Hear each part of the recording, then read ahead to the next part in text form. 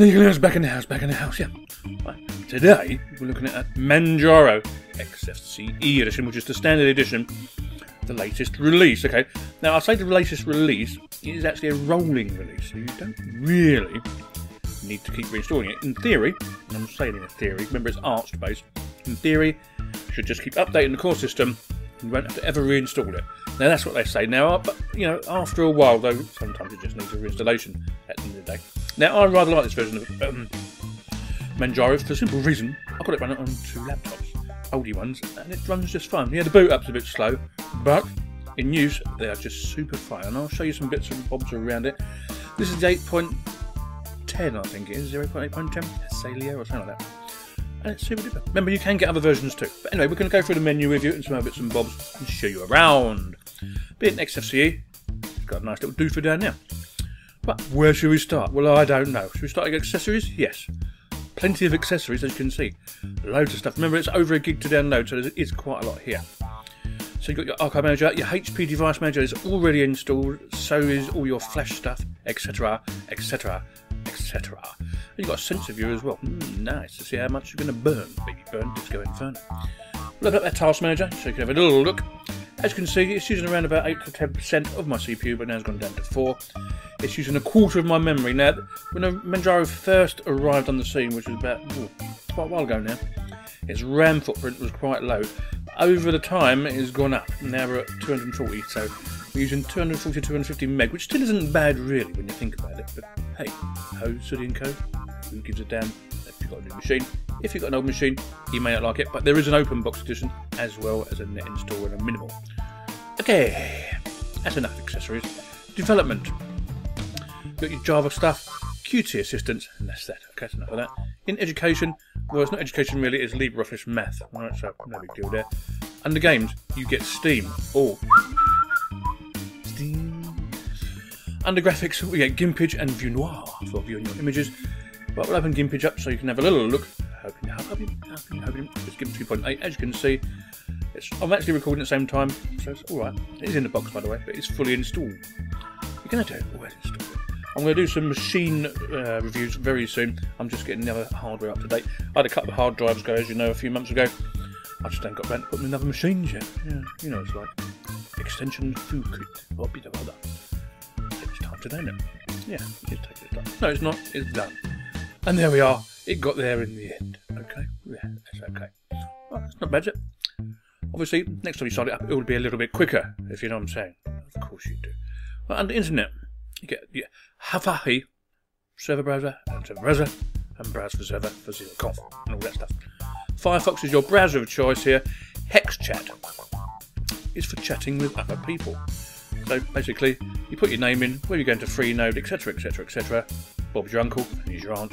You're on your RSC client, okay? Which is nice. Okay, go back to internet. You get Pigeon for your internet messaging. Steam, as we said before, while that's under internet, I don't know, should be under games. And Chunderbird for your mail. Under multimedia, you don't get too much here. You get Xfbird, which does what it says on the tin. It's like K3B. It just does the job. It doesn't fail, it just does it. You get Xnoise for your music.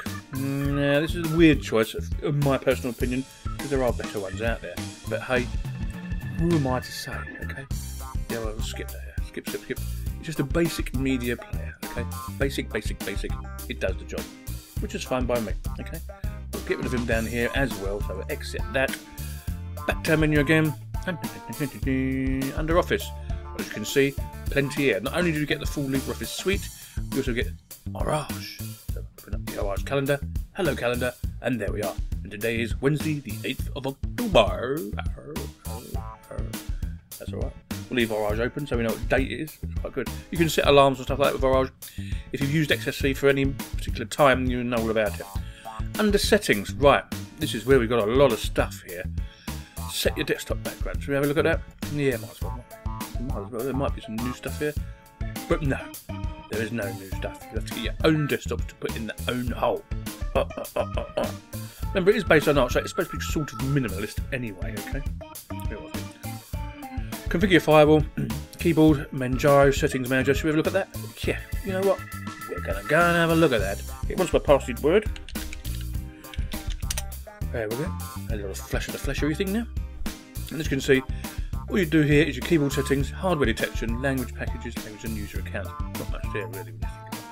Quit that. Okay.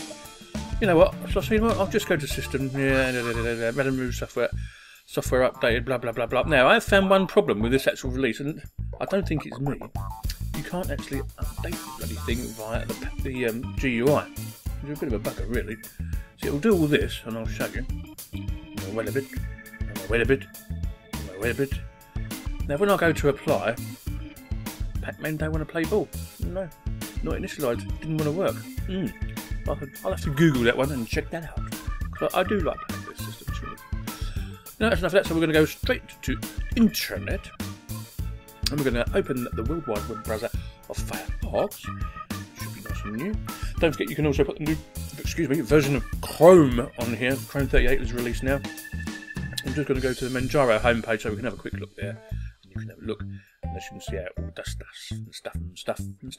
There we go. Nice. As you can see, it tells you all about it. If you want to know about it before you actually install it, you can watch a few more videos. I've done quite a few on Manjaro. Or read about it here. Now remember I said it's a rolling release. Oh, by the way, it is in 32 and 64-bit. Okay, 32 and 64. So if I go to Get Manjaro, you can see the sort of ones you can get. Okay, we can have a quick look. I'll tell you what I do miss on these later versions, the Xfce versions, are the conky. When it first came out, you had a nice little conky thing over here, like you do with the open box one here. See what I mean? Nice, yeah. There's a couple. I'm not sure if I'd want KDE on this system, to be honest with you, but there is a KDE version. There's torrents and directs. You get a minimal net as well as community editions for whatever stuff. Okay, there is an E17 in there as well, by the way. I tried it before. It didn't work for me, not very well anyway. Okay, so when I go to the Bebeker, make sure it's all working. I'm not lying that there is an internet connection, and of course there is. Go to BBC News, so we can check that out. Yes, no choose, blah blah blah blah. 5, 4, 3, 2, 1, and here we go. It's slow today, I don't know why. Anyway, must be me. I'll do you RAM stick or something.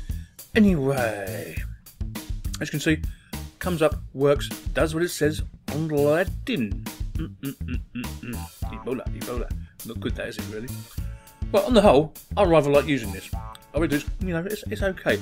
But I do miss all the conky stuff over here, pre-installed. But at the end of the day, it is based on Arch, and you're supposed to do it yourself. Yeah, on the whole, it's really nice to use. There's plenty here for you.